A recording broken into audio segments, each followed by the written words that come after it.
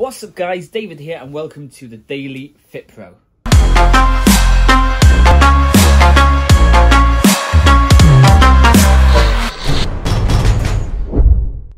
Now the other day it was my birthday and I turned 30.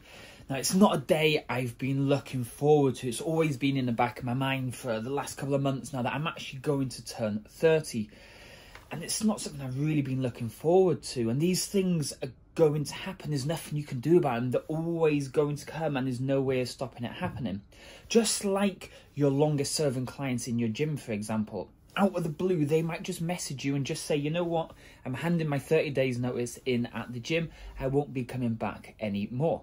So as I've now turned 30, I just want to kind of say one thing really quickly to you. The only person you have total control of is yourself, okay?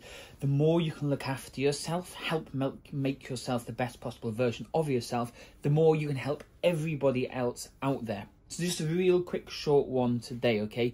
Thank you to everybody that sent me happy birthday messages, everyone that dropped me a message and so on. It was great to hear from you on my birthday.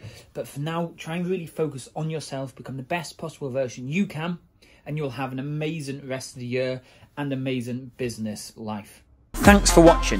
Now come join us inside our free Facebook group where on a daily basis we share tons of content to help you generate leads for your fitness business.